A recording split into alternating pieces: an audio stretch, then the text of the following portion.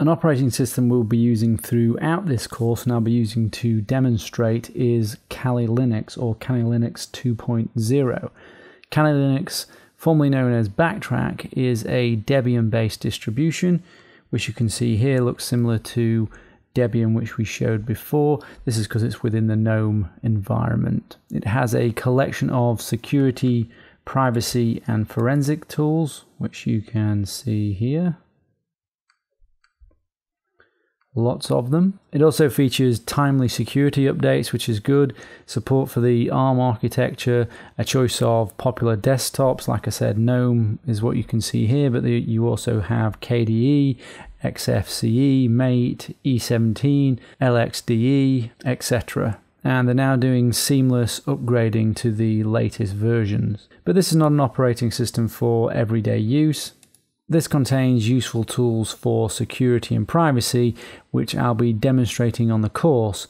An example being how we will be using it to monitor for suspicious traffic like Trojans or rats, or applications sending out data or tracking, or just simply to show you how your browser is hacked. So that's Kali Linux.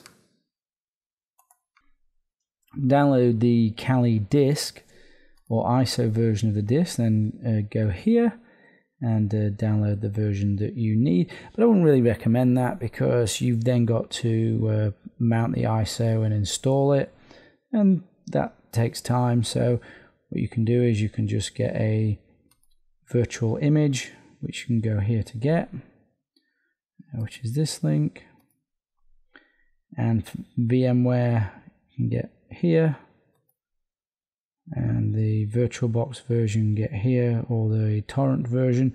Again, this is because we're doing it for testing. If this wasn't for testing, then you perhaps might want to install it yourself, but we're doing this for testing, so these pre-built images should be just fine.